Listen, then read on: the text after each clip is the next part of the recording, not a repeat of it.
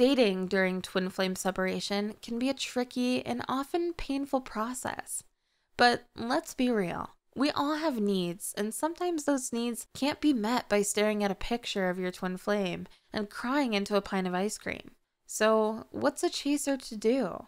First things first, let's clear the air. Dating during separation does not mean you're giving up on your twin flame or betraying your soul level connection. It's about taking care of yourself and your needs while still holding on to the hope of reuniting with your twin flame.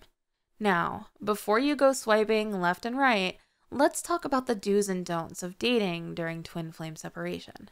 Do be honest with potential partners about your situation. It's not fair to lead them on if your heart is still with your twin flame. Do use dating as a way to work on yourself and your own personal growth. Remember, a healthy and whole individual is more likely to attract their twin flame. Do keep an open mind and heart. You never know who may come into your life and help you on your journey to reuniting with your twin flame. Don't use dating as a way to fill the void or numb the pain of separation. This will only lead to more heartache in the long run. Don't compare every person you date to your twin flame. It's not fair to them and it's not healthy for you.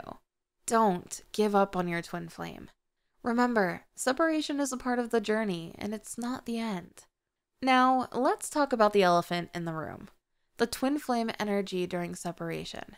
It can be overwhelming and all-consuming, making it hard to focus on anything else. But there's a way to channel that energy in a positive way. First, let's talk about the arousal. Yes, it's a thing and it's normal. It's a sign of the intense connection and energy between you and your twin flame. Instead of feeling guilty or ashamed, use that energy to fuel your desires and intentions for reuniting with your twin flame. Next, channel that energy into self-care and self-love. Take care of your physical, emotional, and spiritual well-being. Remember, a healthy and whole individual is more likely to attract their twin flame. Finally, use that energy to manifest and manifest. Visualize yourself reunited with your twin flame and hold on to that hope and intention.